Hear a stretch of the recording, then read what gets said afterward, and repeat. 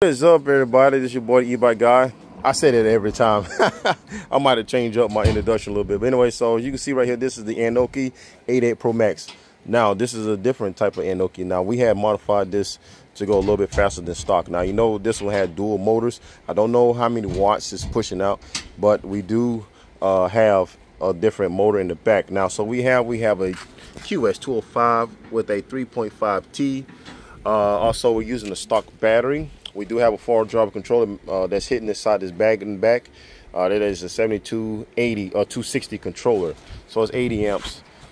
Also we have a display, DKD display. We also have a horn that I mounted up, and the customer's very happy. Actually, he actually picking it up today. Now, a little disclaimer: if you know what you're doing, if you want to modify your e-bike, especially the Aniioki, this bike is made bulletproof. What I'm saying is that the dropouts are really strong.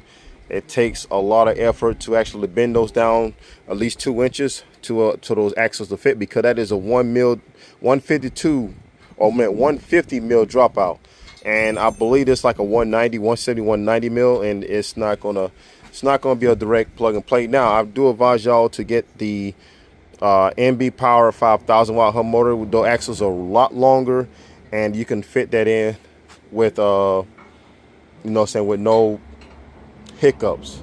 Okay, so anyway, so now but yeah, he's actually here to pick it up. I will let you know how fast this thing going, but it's on 49%, or not 49%, but maybe like 51% of battery life, so it's not fully charged yet.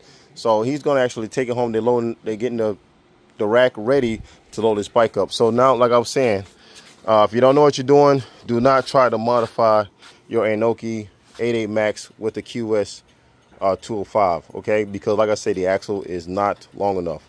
All right, it takes a lot of effort to bend that. We actually had to bend those dropouts on a press to actually get the fit.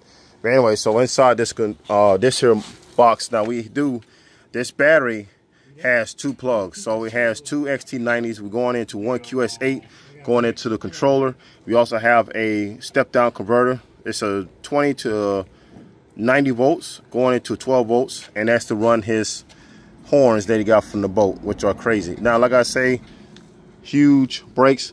With these type of brakes, you don't really need regen to stop. These things stop just as well, just because massive rotors, decent calibers on this thing, and it's just yeah, it's a big bike. It's a big and heavy bike.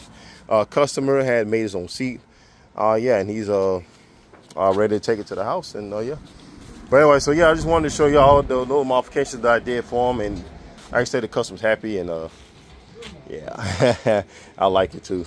So anyways, all right, I'm gonna go for right now. This is a day of rest, a Sunday, and we're gonna go ahead and play around a little bit with the kids. But anyways, this is the E-bike guy. I'll see y'all next one. Peace.